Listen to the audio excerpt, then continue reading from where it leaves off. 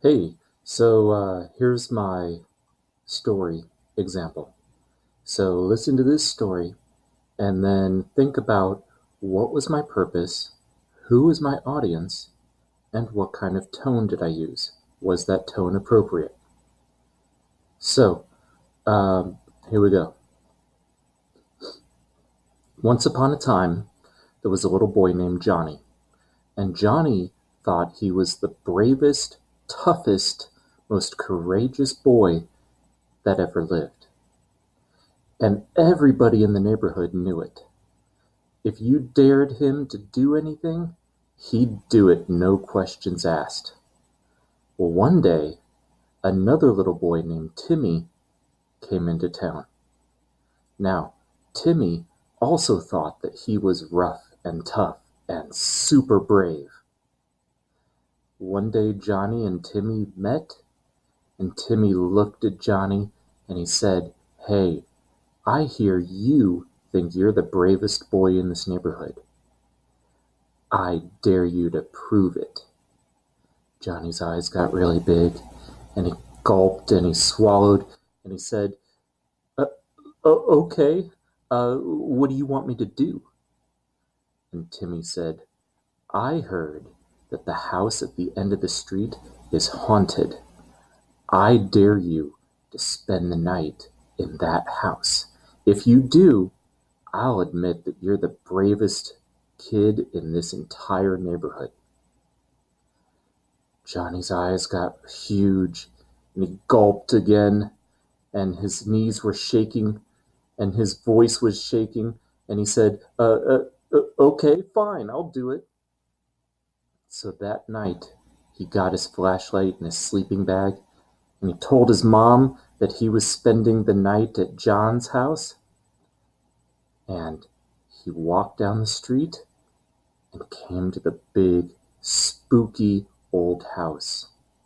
It was so old, and nobody had lived there for so long, that they had put boards up in front of all the windows and doors. He grabbed one of the boards at the front door and he pulled with all his might, and to his surprise, it came right off. So he pulled another couple of boards, and pretty soon the door was wide open. He opened the door and walked inside, and everything was covered in dirt and dust. It looked like nobody had lived there for years. "Hello?" he shouted into the house, his voice shaky, but nothing responded. So he walked into the living room and he saw a bunch of old furniture and a big empty space in the middle of the floor. He unrolled his sleeping bag and crawled in for the night. "This isn't so bad," he said to himself. "Maybe I can do this." And he fell asleep. A little while into his rest, he heard a scratching sound coming from outside. He looked out the window, expecting to see a big scary monster, but instead, all he saw was some tree branches scraping against the window. He laughed at himself and said, "It's just a tree, who cares?" And he fell back asleep. A little while later, he heard that same scratching sound, this time coming from the roof. And he peered up to the ceiling. His eyes were really wide. And he listened for a few minutes. But then he thought to himself, well, maybe it's just a raccoon or something. Yeah, that's all it was. And he fell back asleep. A little while later, that same sound was coming down the chimney. And he peered up over the sleeping bag, and he stared at the fireplace, trembling and shaking with all his might. And as he watched, a large, clawed, scaled hand reached down out of the fireplace and pulled with it a large, scaled, muscular arm. Johnny didn't wait to see what was attached to that arm.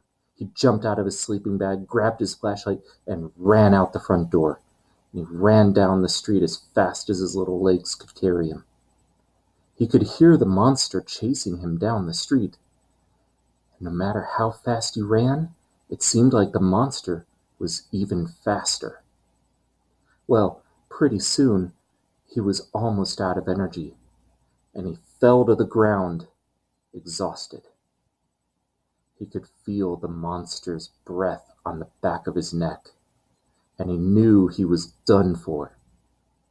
The monster reached down, grabbed him by the shoulder, and spun him around so that he was face to face with the monster. He was now staring into the meanest, grossest, most disgusting face he'd ever seen. The monster peered down close so that they were almost touching face to face. The monster looked at him, studied him for a minute, and said, "Oh my gosh, are you okay?" The end. So, a couple of things to think about with this story. First of all, who was my target audience? How do you know that? What was my purpose? How do you know that? And based on those two questions, what do you think about my tone? Was my tone appropriate? So, let's talk about that real quick.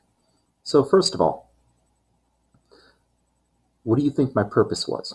Well, it seemed like I was telling a scary story, right? I mean, it had all the elements of a scary story. There was a monster. It was in the middle of the night. Scary things were happening. What about my audience?